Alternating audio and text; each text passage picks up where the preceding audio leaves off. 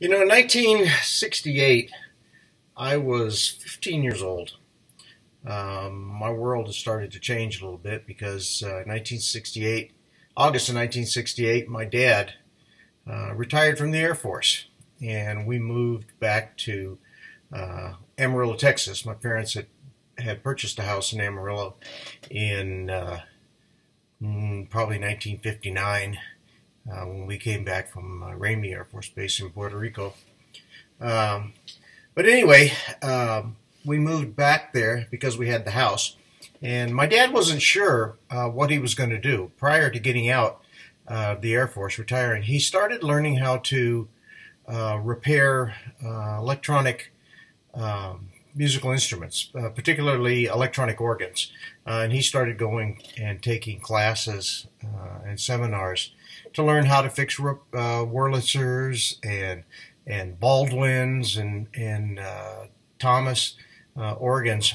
And when we moved to Amarillo in 1968, my dad went to work for some brothers in Amarillo and Pampa, the Tarpley brothers, Bill and Buzz Tarpley, and they respectively ran music stores in Amarillo and Pampa, Tolzien Music in Amarillo and Tarpley in Pampa.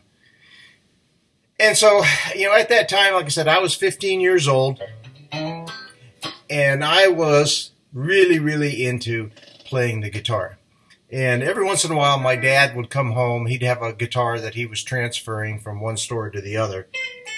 And so he'd bring it in out of the truck because he didn't want to leave it in the van in the house for fear of being broken into and stolen.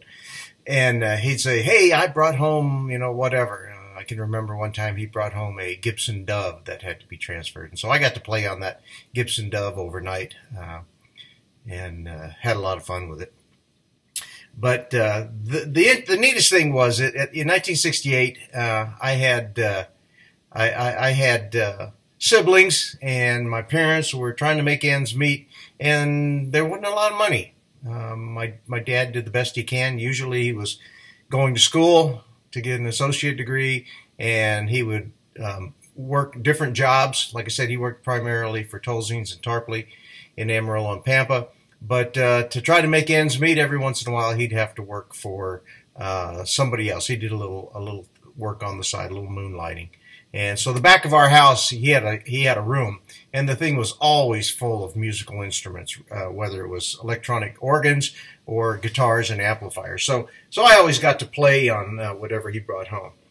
But I'll never forget the time. I believe it was right after Christmas in 1968 that I came home from school, and this guitar was sitting on a stand in the living room, or our family room, and there was a 6-string and a bass, the Mustang bass, and the bass was for my brother Tim.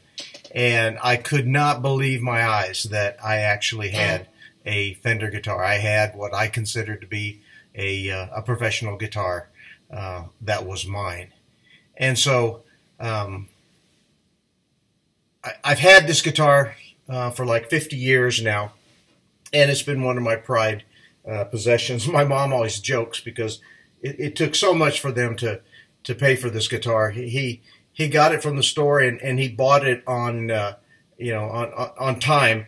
Basically in those days there weren't a lot of credit cards, so I think he said he got a 10% discount from Tolzien's, and he had to pay for it over time. So my mom always says, you better not ever sell that guitar, because, it has sentimental value, but, she knows how much work it was for my dad to pay for this guitar.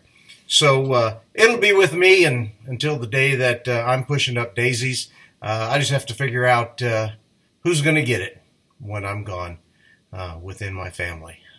Like I said, it's a cherished instrument, and it has a lot of sentiment, and the stories are just, that I know every time I think of and pick up this guitar are unending.